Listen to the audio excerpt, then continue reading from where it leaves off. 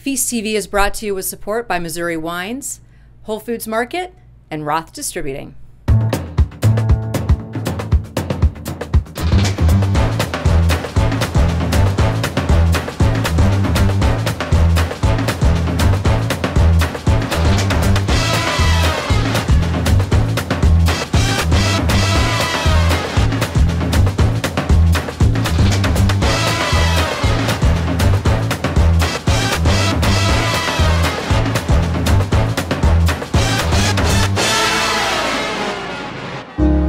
I'm Kat Neville, publisher of Feast Magazine, and welcome to the October episode of Feast TV. This month, we are going to be exploring the richness of a Midwest autumn. From beer to bourbon, we are going to be meeting some innovators across the entire region. And throughout the episode, I am going to be making a banh mi sandwich, which is a Vietnamese sandwich that layers pork and pickled elements on crusty baguette. The recipe is by Tori Bond with our menu options column, and you can find the entire recipe online at feastmagazine.com. Now, I'm going to be pairing these Vietnamese sandwiches with a Chardonnay, which is by Baltimore Bend Vineyards, and it's made out near the Kansas City area.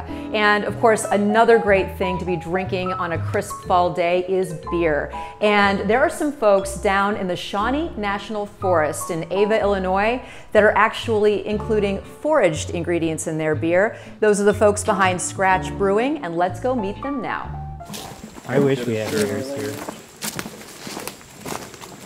Somebody said last year that they saw a bear nearby, but I don't think they were accurate in their assessment.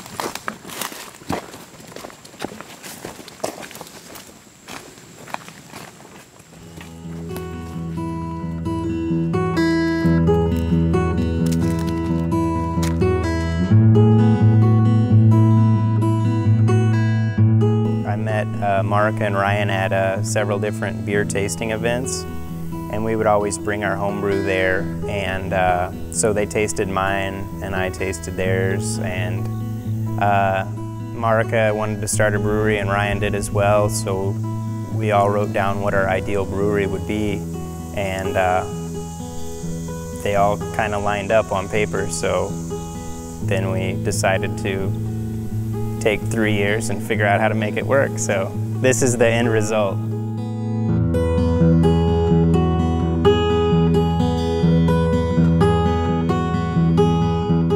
I, for some reason, was reading some reviews on our place not too long ago, and one of them mentioned they thought that it was kind of similar to maybe an alternate universe where the hippies won, Ronald Reagan was never elected president, and there's free healthcare for everybody. When I first started homebrewing, I was just starting to get really interested in kind of the locavore movement with food. And so naturally, I started using all the ingredients that I was finding from my local farmers and in my backyard in the beer that I was brewing. The very first part of this brewery that we installed were the hop trellises. I think we have maybe 15 or so in the ground out there as part of our trellis system. One of our missions in making beer is we want to make a beer that's, pretty unique to this area. Just like our beer, we do different soda every week. It's seasonal, just like everything else. Just last week, Aaron went wandering through the woods and came back with 5 or 6 different leaves and bark and roots and all kinds of stuff. And we threw it into the soda and carbonated it, and I think it'll taste great with gin. Why we decided to start doing wood-fired pizzas in the first place, I'm not completely sure, other than that they're awesome, and it's, the traditional pizza. That's kind of originally how they were cooked, This is our wood-fired oven. Aaron built this entire thing. Please take note of that. We do bread and pizza in here on the weekends. I built the oven it took me a year to build it, but the reason we chose to use a wood-fired oven is because it makes the best pizza and the best bread. So there was no alternative to that. So recently I've been gathering pawpaws, and what makes them so unique is that they're a tropical fruit that grows in temperate regions.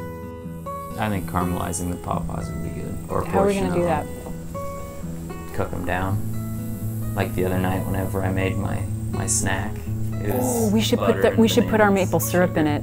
We should caramelize it with our maple syrup. That would be good. So how are we, so we're going to skin these. We're going to pick out all of the meat. Just mash them. Just put them in the colander. Put them in the colander and then cut them into quarters. Put that in ice cream and then put the ice cream in the beer. All right, so we've made ice cream. The perfect beer for an ice cream float. Oh man.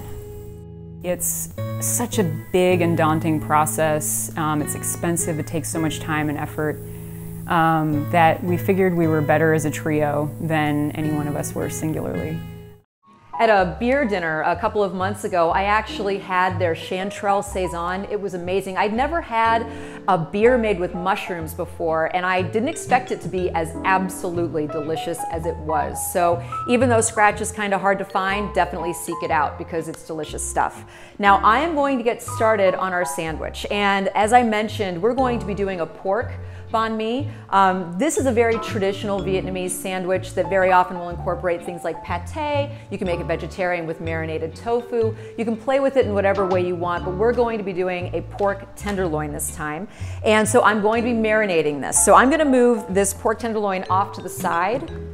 The first ingredient in the marinade is just a couple of garlic cloves chopped up.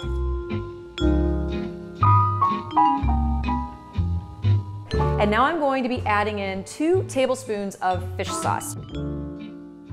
So now for our salt, we're going to add in a teaspoon soy sauce.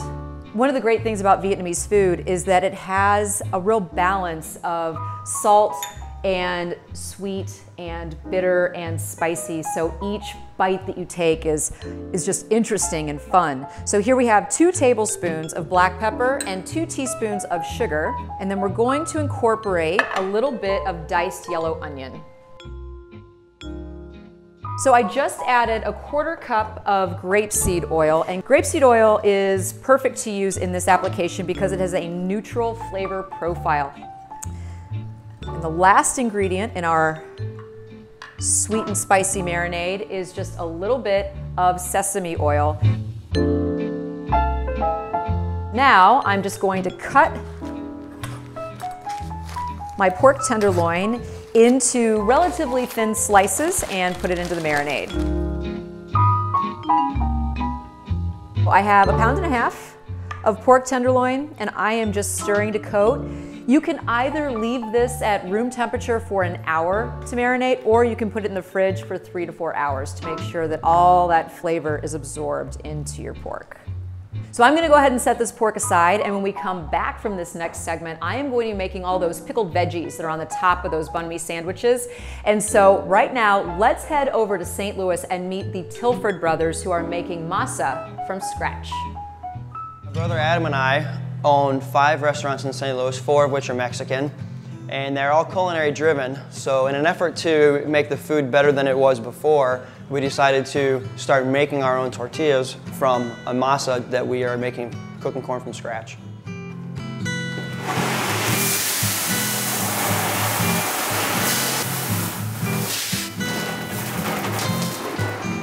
My business partner and brother Adam Tilford thought about this venture about 2 years ago, and it kind of started as a joke. We should cook our own corn and do it this whole process. We didn't fathom that we actually could take this on, but after a few conversations we really decided that it's what we had to do to make our product better. The main difference between what we're producing now and what most restaurants in St. Louis do with making tortillas from corn flour is they get a 50-pound bag of flour that is usually flown in from Mexico, and basically the only thing they add to that is water. So it's any kind of instant tortilla mix, basically. What we're doing is taking whole kernel corn that we get from Farmersville, Illinois, and cooking it with food grade lime, and then doing a process called nixtamalization. whereas we remove the hull from the corn so we grind it.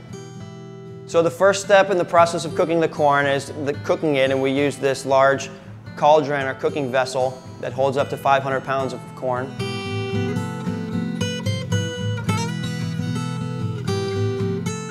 So the way we know when the corn is cooked enough to grind is the tips of the kernels here turn orangish brown as opposed to just white.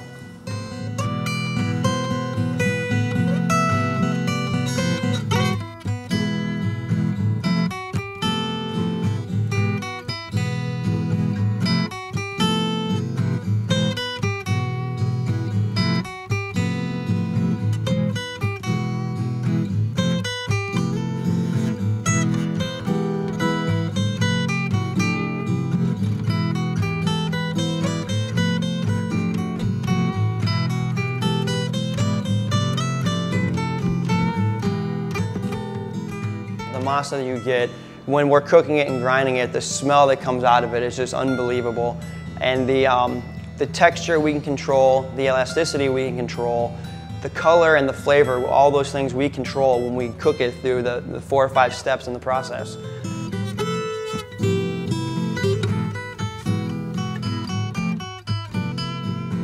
It's a non-GMO product we're getting. Low carbon footprint is coming from an hour and a half out in Illinois, so we're keeping it local there. We're not flying stuff in from Mexico. Our goal ultimately is to not only provide our restaurants with the product, but also distribute it locally to some of the places on Cherokee Street and any other facility that wants to use fresh, locally made masa.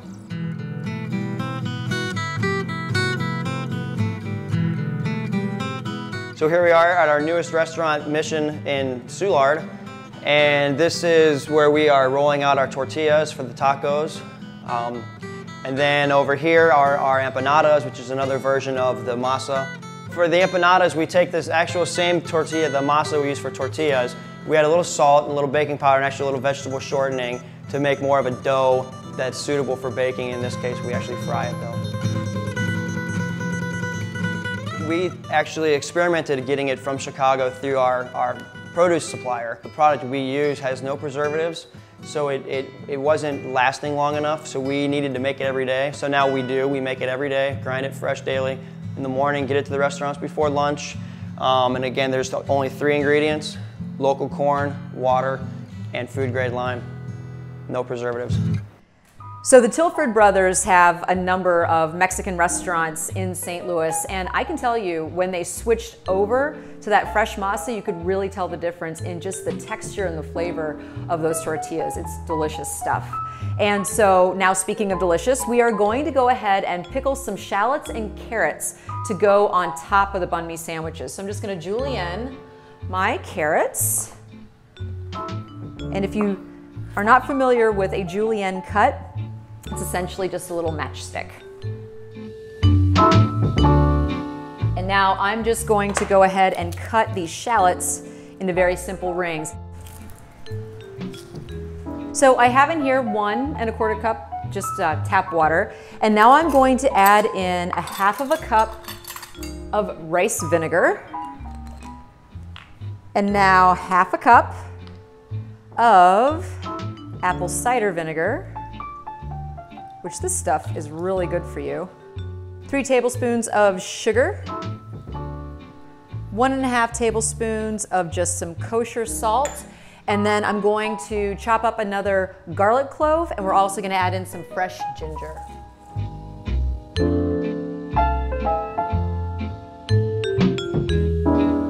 I'm just gonna take this over to the stove and get it to a nice simmer just until the sugar dissolves, and then I'm gonna bring it back over here and pour it on top of my veggies.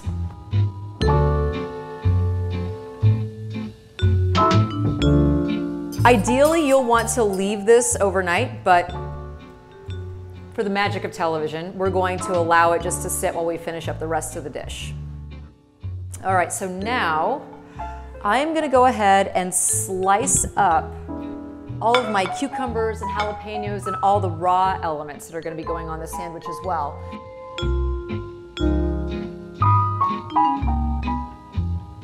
All right, now I'm just gonna break off a bunch of this beautiful cilantro. and the fresh basil. All of these different flavors, when they layer on top of each other, it's amazing. If you've never had a banh mi sandwich, you're gonna love it.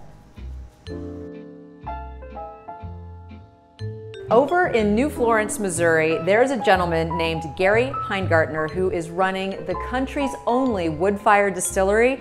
He is using blue corn to make his whiskeys and bourbons, and let's go meet him now.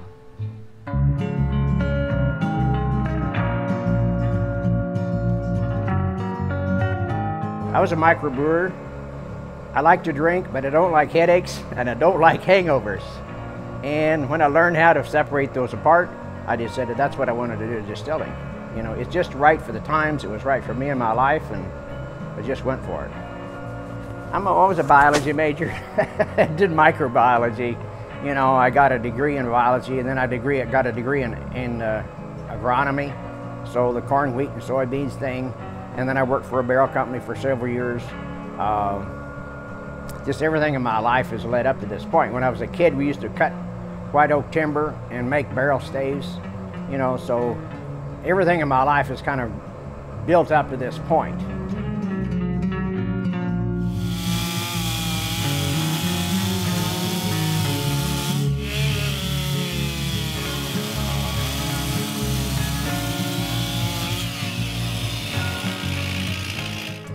We make most whiskey in this country out of yellow corn, and we raise yellow corn for cows and pigs. People do not eat yellow corn. That's not roasting ears, that's not sweet corn, that's field corn. So I decided if we're gonna make whiskey to drink, why don't we make it out of corn that we eat? So I've selected blue corn because the Hopi Indians and all down through Central and South America, they've eaten it for centuries, and it's selected for taste, not yield. So we start with wood that's local. We've got a big pot still, and we have wood fired. And then the wood, between the wood and the still, is a big tank of oil. So we heat the oil and we pump the oil into the pot to cook with. So the coils are actually inside the pot. And it takes a long time, it's a slow process. We don't have really rapid heating up or cooling down. It's real slow and gentle, and that gives us more time to separate the heads and tails. Yeah, the barrel is subjected to pressure. It's sealed, more or less. It's got a stopper in it. So when the pressure outside here changes, we have a change in barometric pressure. It doesn't change in here.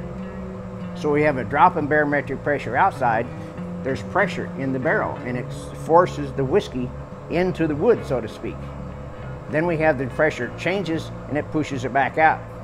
So that's what goes in and out of the wood, creates the aging process.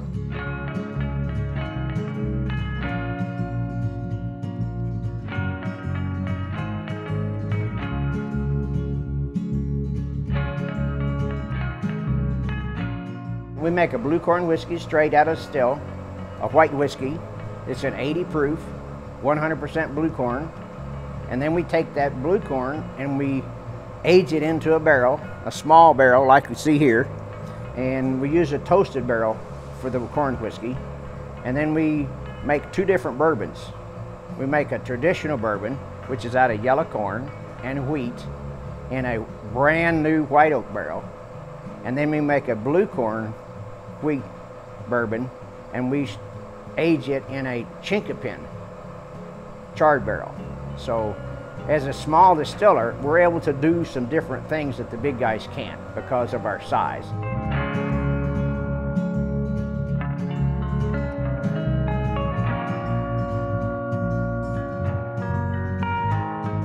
We go and start with the white whiskeys and take it to the more complicated bourbons.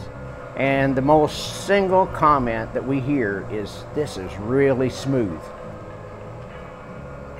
It's exciting. I mean, it has to be exciting. You know, when they say, "Oh, this is really smooth," or "This is great," you know, it's just like, wow.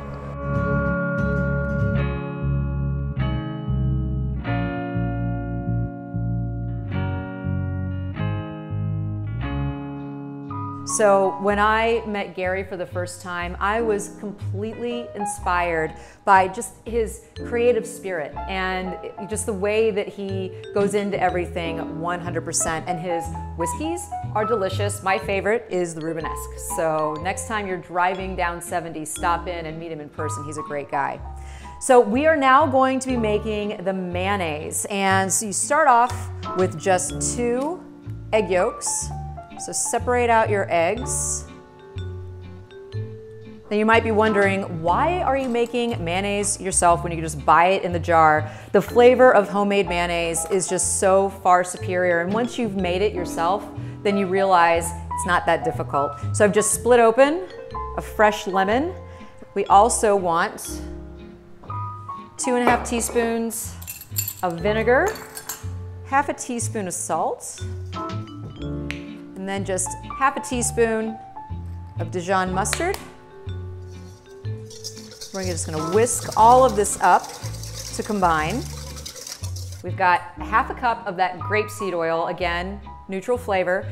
And I'm going to drop by drop add this into the egg yolk mixture, creating an emulsification. And so you have to stir constantly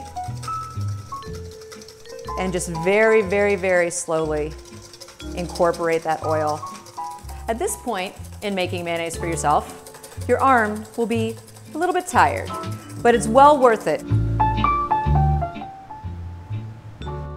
It is gorgeous and thick, and this is going to act as just like a foil to all of those spicy and raw ingredients that we're gonna have on that banh mi sandwich. And now I'm gonna go ahead and cook the pork, which has been marinating for about the past hour. Now you don't ever wanna crowd a pan when you are cooking meat in this way, because if you crowd the pieces, it'll steam rather than sear. Okay, so this is just lightly browned on both sides. It'll cook really very quickly because obviously the pork is nice and thin. And next up, I want you to meet Ryan Brazeal over at Novel Restaurant in Kansas City.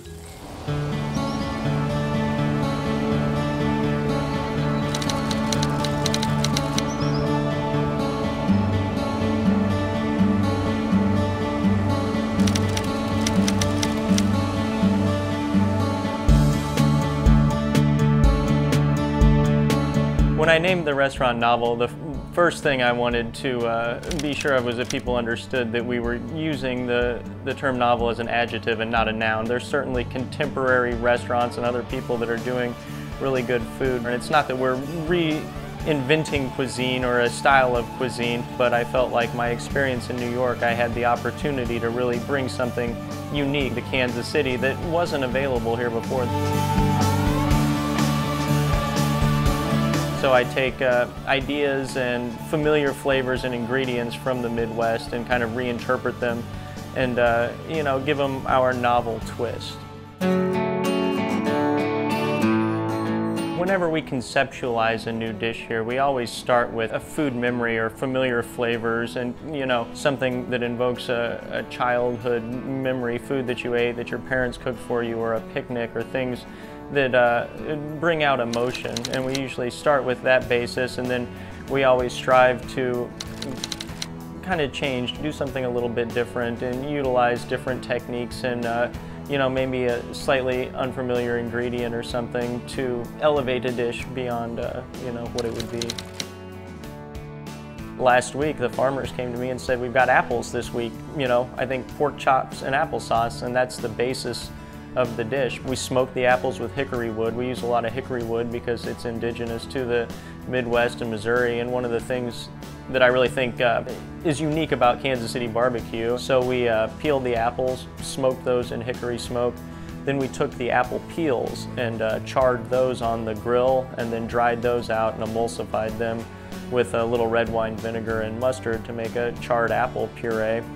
And then we had some pickled apples, some pickled smoked raisins. Then it needs something vegetal, it needs something herbaceous. And then I said this, you know, it needs a creamy textural element. We're always looking for balance, and there's more that goes into the way your mouth and your nose and your brain perceive food than just the sweet, salty, sour, bitter. There's also spicy and funky and textural elements and temperature juxtapositions, and we try to incorporate that balance into all the dishes on the menu. The way the menu is laid out, it's more a list of flavors. The servers are very well versed in the menu and will walk the customers through it. Some of them can be daunted by the pig heads and duck necks and tripe and I don't know, pork bellies. But once the servers explain it to them and what the reasoning and the thought process behind it, and once they sit down and eat it, most of them are won over and really enjoy themselves. But it's a constantly evolving process, and we watch customers and we accept feedback, and we'll give it to the staff. You know, the kitchen will taste it, the front of the house will taste it, they'll offer feedback. We can tweak the balance, the acid, the salt, the sugar. We're never afraid to take chances. We're never afraid to make mistakes, to put ourselves out there. And when something doesn't work as much as I think it should work, how do we put our best foot forward? You know, we're always just thinking about how we can redefine our position and how we can improve. We never rest on our laurels. We're constantly pushing to be the best and to do better than we did the day before. And now we've, you know, we're up there, I think, with some of the best restaurants in the city. And it's more than just, you know, pleasing the customers. It's, you know, I think a good feeling. It's why we're in the hospitality business, is to make people happy and do what we can to give them an enjoyable experience. So the first time that I had Ryan's food over at Novel, what I really loved was the unexpected Asian flavors that he incorporated. It's so much fun to be able to taste food that is so individual and also still manages to celebrate the farmer and the producers. So, you know, definitely head over to Novel. It's amazing. So I am going to be finishing up my banh mi sandwiches. All of my different elements are finished up. This is just a standard baguette. Now, here's our gorgeous thick mayonnaise. We've got our pork. Now, some of those pickled carrots and shallots.